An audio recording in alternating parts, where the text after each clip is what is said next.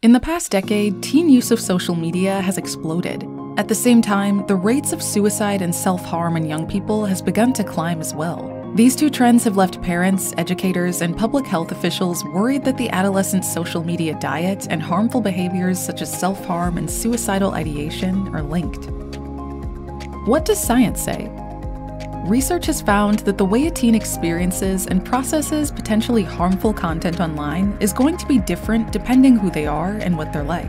Before they ever log on, a teen's general emotional well-being may determine what sort of activities they engage in and how they respond to what they see when they go online. Teens who are vulnerable to self-harm and suicide are particularly affected by seeing or engaging with posts that promote or romanticize self-harming thoughts or behaviors. And sadly, teens don't need to look very hard to find them. In one study, as many as 1/4 of teens reported seeing posts related to suicide on their social media feeds. Cyberbullying may be another tragic experience that can heighten feelings of alienation or sadness, especially for teens already suffering from anxiety, depression, or other mental health challenges.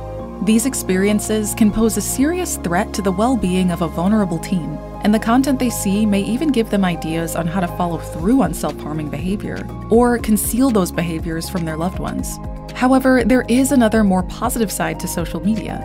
Vulnerable teens are more likely to find help and support online as well, and they may benefit from the connections made with others who struggle with similar issues.